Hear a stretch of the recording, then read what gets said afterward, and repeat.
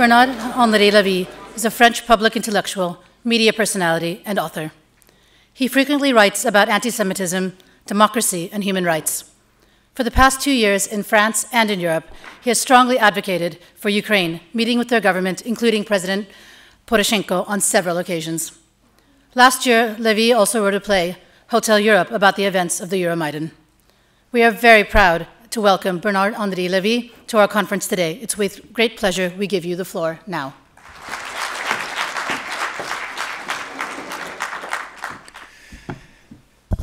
Thank you, ladies and gentlemen. So, the title which has been proposed for these remarks is Ukraine is the sentinel of Europe. I would like to develop what I mean by this formula. Saying that Ukraine is the sentinel of Europe means, first of all, that there is something like a war going on. If you need a sentinel, it means that you have at least a conflict or a situation of pre-war, which, in my opinion, is the case. The Russia of Vladimir Putin is a great country with a great culture, but one cannot deny, with all goodwill and all reasonable point of view, that there is a situation which is not a situation of peace. When a country decides to change the borders on which the security of Europe is built, when he decides to break the treaties which make the keyboard, the architecture of Europe, it is an act of war. When the president of this country commissions a group of MPs in the Russian parliament in order to study, I quote, the legality of the independence of the Baltic countries, which happened last July, it is at least a threat, if not more. When the president of this country, I quote again, Vladimir Putin, is reported to have said, reported by the Süddeutsche Zeitung, which is a very serious newspaper, when he is reported to have said that it would take to his new army no more than 2 days to reach Warsaw, to arrive to Warsaw, it is not an act of peace.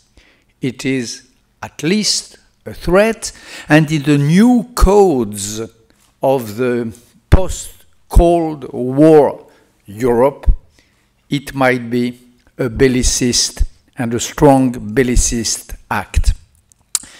When you can count the nearly impossible to the countless violations of the airspace by Russians planes since the last year, 152, I think, violations which give place sometimes to excuses, sometimes no, again.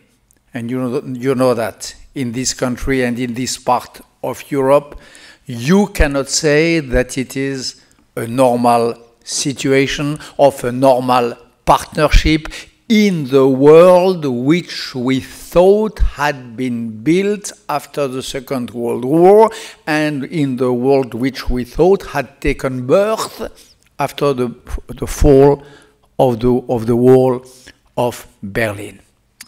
All these declarations, all these acts, also the declaration, the recent one, of Vladimir Putin saying that he had nothing to say at the end of the day against the Molotov-Ribbentrop Agreement, which, as you well know, had as a main consequence the invasion of Eastern Europe. Again, it is not an act of peace. So there is a situation of a new Cold War, soft war, which is not without causes.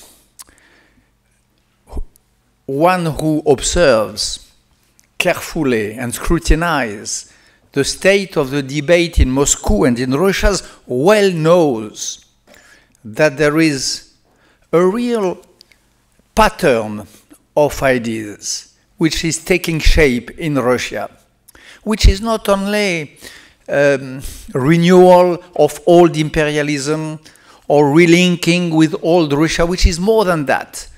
There is a true ideology based on the idea of Eurasia, opposition between the supposed weak and feminized Europe and the strong, virile Russia.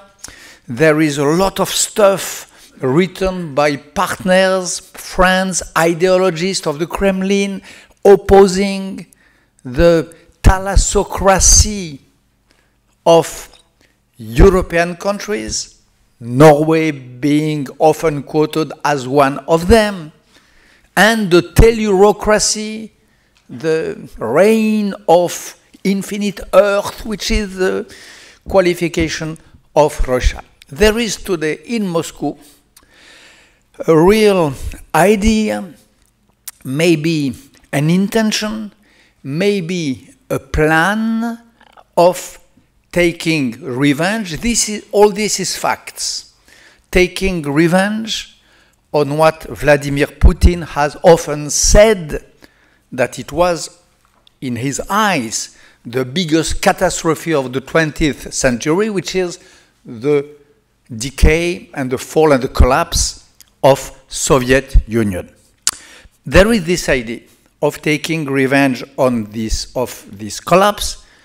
There is the idea that Europe is one of the responsible, maybe the most important, or at least the most reachable of this collapse, and objectively, without any spirit of polemic, what cannot avoid to conclude that there is today some people, some women and men, including the president himself, who believe that this revenge on Europe is a task and a duty.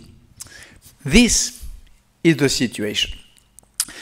The second aspect of the situation is that in front of that, the least we can say is that Europe in general, Europe as itself and each of the countries of our continent do not react in the good way.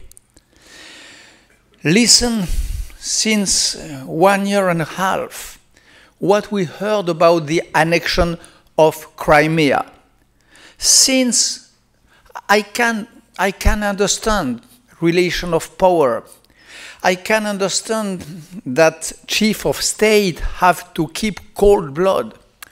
But how strange it is that since the first day, since the first minute, so many voices and vocal voices expressed themselves in order to say that there was nothing to say against the annexion of Crimea.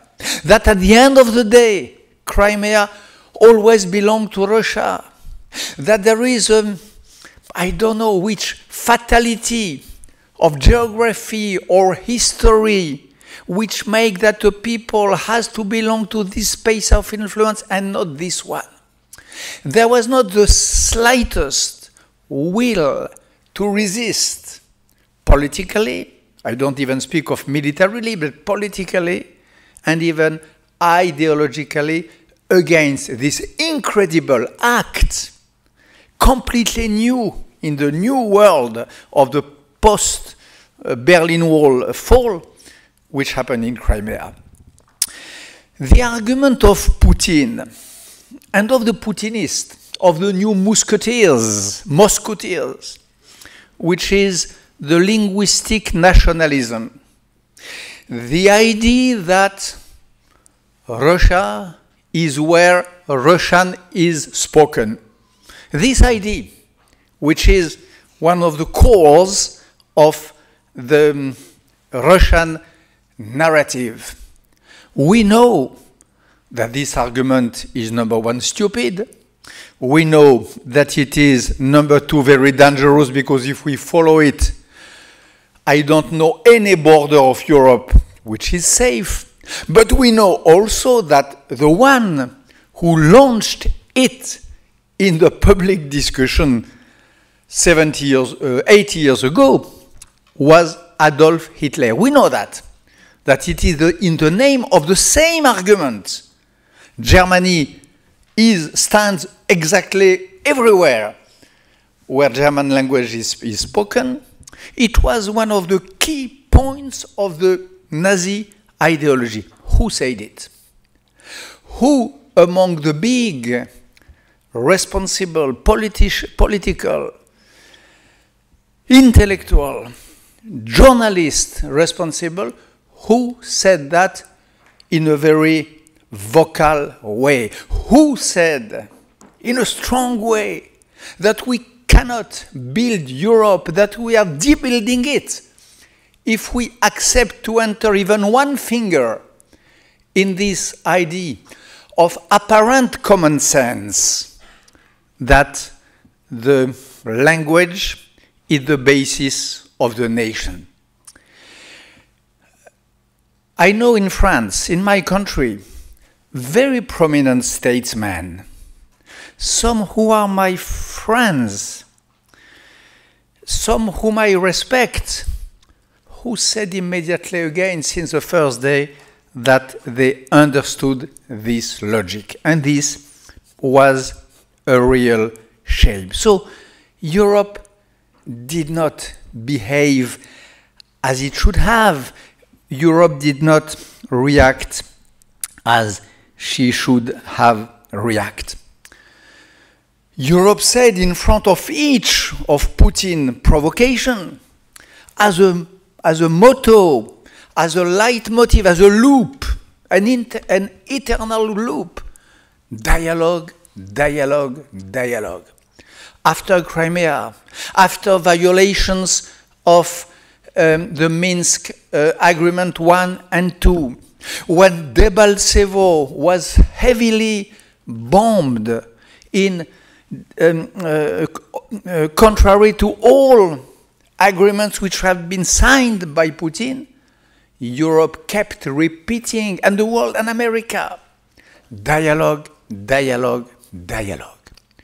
When you have a violent state on one side, who dares more and more, who tests and checks the resistance of the adversary, and when he only hears dialogue, dialogue, dialogue, it is not an invitation to stop, it is an encouragement to continue.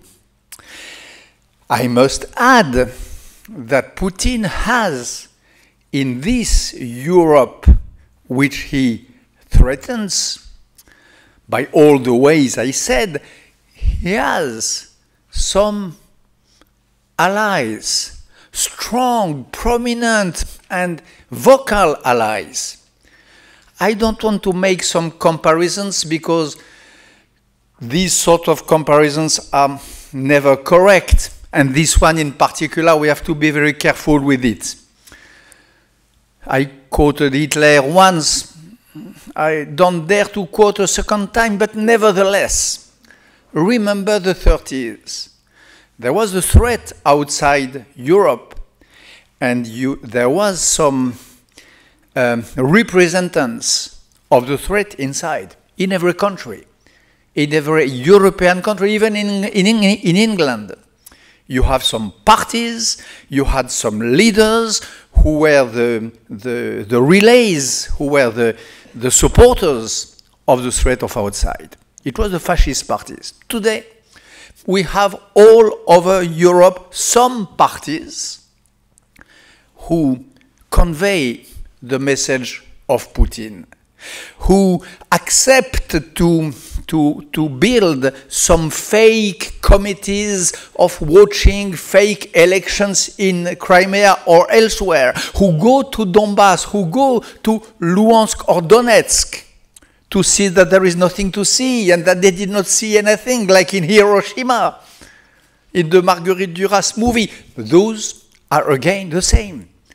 The extreme right parties all over Europe. I know it in my country. We have a party, National Front, who is literally paid by Russia, by the Kremlin, by banks linked to the Kremlin, but this could be said of most of the European countries. There is a column of allies of Putin who are involved in this plan of destabilizing, of threatening, of revenging on Europe. This is the situation of the continent. On one side, Russia, a strong ideology, a strong will.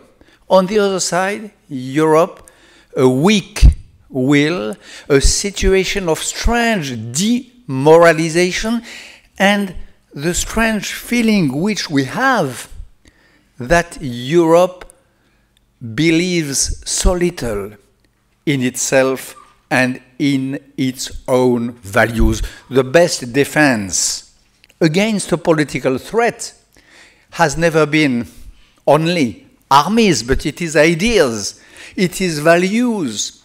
And in front of this situation, one can wonder if the values of Europe on which Europe is built are still alive or alive enough to protect the continent and to oppose the threat.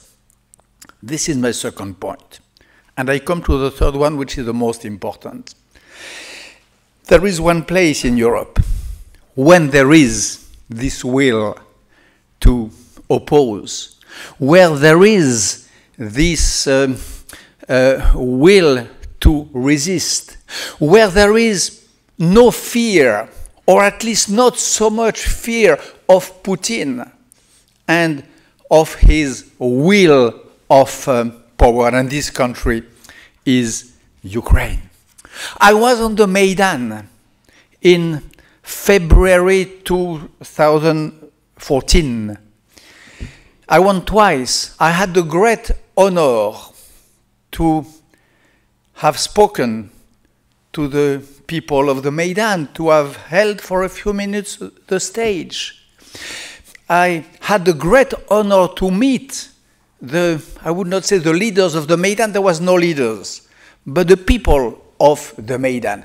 And they gave to me such an example of strength, of courage, and of spirit of resistance. We were afraid of Putin. They were not afraid of Putin. And even when the guys of Putin, the militias of Yanukovych, shot in the crowd, even when they sent to the sky la centurie céleste, the celeste century, these 100 and something young girls and boys whose only crime had to have hold against the heart the flag of Europe in which we do not believe any longer, when they were shot, they opposed the killers, their bare breast. These are real sentinels. I was in Kramatorsk with President Poroshenko. I went to close to Debaltsevo at the most critical time. Again, what I saw, contrary to the narrative of Russia, which is so often retaken by Europe, is not victims. It was not a defeated army, even in Debaltsevo. It was not a defeated army. It was an army, it was some battalions of resistance, of defenders. They were heroes. Strange army, the army in Ukraine. People who are not so young, sometimes my age, old soldiers, not always very professional, at least in the beginning, but who became, the time coming, because of their moral standards and moral values, great defenders of their country and of the continent. Great. I saw in Debaltsevo, I saw in Kramatorsk real sentinels of Europe. But not only soldiers, the people of Kiev, the people of Lviv today, who are facing so many difficulties, who are facing at the same time, this has to be stressed, war and reforms. And reforms are it's very good on the long term, but it is very harmful on the short terms for people. The people of Kiev or Lviv, of Ukraine in general, faces the two situations again with such a cold blood, with such a bravery. They know that this has to be done, that the economy, politics has to be reformed at the same time as they have to defend their country. Again, this is acting as a strong and heavy sentinel. Not only the civilian, not only the militaries. There is a man in Ukraine, a man whom I met on the Maidan. I did not know who he was. I never saw his face. We just happened to be close to each other and we spoke one after the other. This man was a businessman at this time, a great speaker and a businessman. His name is Petro Poroshenko. Petro Poroshenko, few men were so little shaped in order to make war. He was not done for that. He was not built, he was not trained for that at all. And as often in history, he did it very quickly, so well. And today, as Václav Havel in Czechoslovakia, as Lech Wałęsa 30 years ago in Poland, as so many others who were not trained to make war, who do it, who make it without loving it, unwillingly, he does it in such a great way. Petro Poroshenko today is one of the sentinels of Europe. He does the job which European leaders so often do not do. I was with him in Kramatorsk. I escorted him to the office of the French president before his election, and then to the Normandy beaches 1 year ago. I know a little this man. I respect him a lot. I hope to be his friend. He is again a great sentinel, and as his militaries, as the civilian people of Kiev, as the Maidan young people, he is doing the job of saving and protecting Europe. And I must add, I just said that in Europe, the values and spirit of Europe is on very low levels, that we no longer believe in our own values. These values are so living, so vibrant in Ukraine. Ukraine today, and this is the real and deep meaning of being a sentinel. Ukraine believes in the value in which us Europeans believe so little or in such a shy way. That's why, ladies and gentlemen, Mr. Minister, my friend of Norway.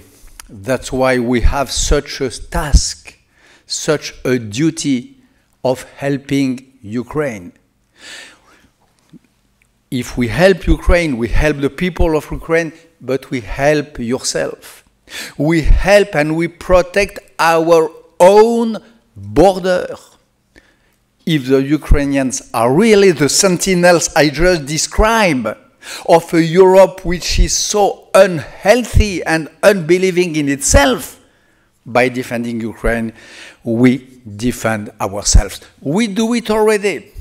I heard the minister, your Minister of Foreign Affairs, who did a great speech this morning, and I know that Norway is at the front line of this help to Ukraine. My country, at least the president of my country, does not act so badly also when he decided, for example, not to deliver the warships Mistral to Putin.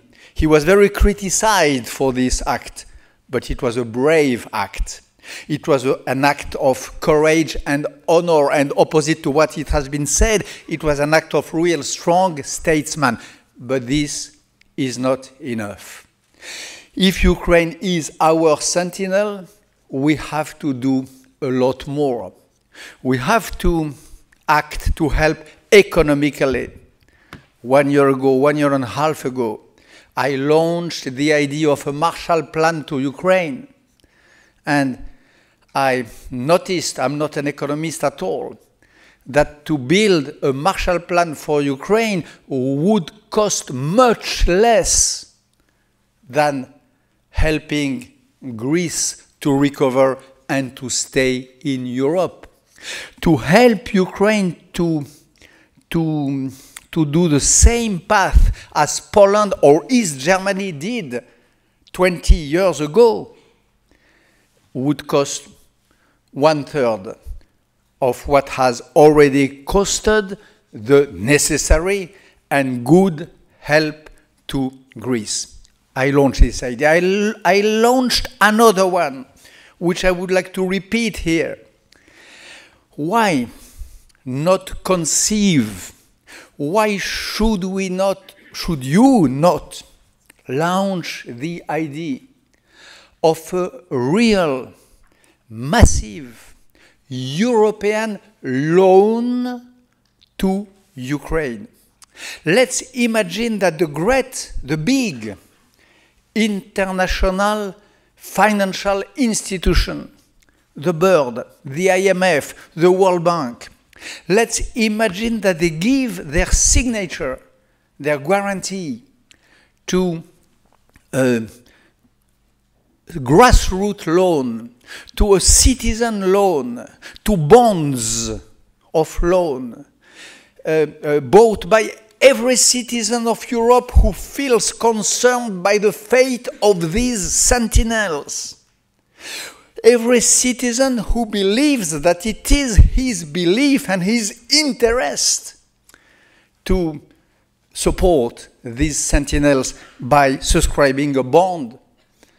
A European loan for Ukraine would be a great act of support, would be a way to show to the bellicists of Kremlin that they cannot do anything, that they are not allowed to act in Europe as hooligans. This is the task we have to do. We have to multiply also the political and intellectual links with this sentinel, which is Ukraine. And when I was walking here with my friend Gabi Gleichmann, I had this thought, and I will finish with that. I was having this thought, in the new world where we are, which is so different than the world in which I grew. I grew in the world of the bipolar world, Soviet Union, America acting as the big cop of the world, the peace of the world being in the hands of a superpower. This was the world of yesterday. you had one superpower who had the responsibility of opening the threats on peace. Today, we face a very different situation. I was a few weeks ago in Israel, and I was yesterday in Kurdistan, Iraqi Kurdistan. Yesterday, I came just last night. And the idea came to me when I was walking in this beautiful Oslo, that in this new world in which we have entered, it happens that the fate of the world, the peacekeeping task, the responsibility to defend the world is in the hands no longer of a superpower, but in the hands of little powers, of little countries, great by the spirit, but little, small by the geography, and sometimes weak by the economy. Kurdistan is our line of defense against ISIS, Daesh. Israel is the line of defense of civilization and of democracy against Hezbollah, Hamas, and so on. In the same sense, as the third summit of a blessed triangle, I would say that another small country, which is Ukraine, has the responsibility in its hands to do the job which was devoted before in the old ages to superpower. This little power is the third one, to have the responsibility of holding the line. We have the duty to help the Ukrainians to help us, to help them to hold the line. Thank you, ladies and gentlemen.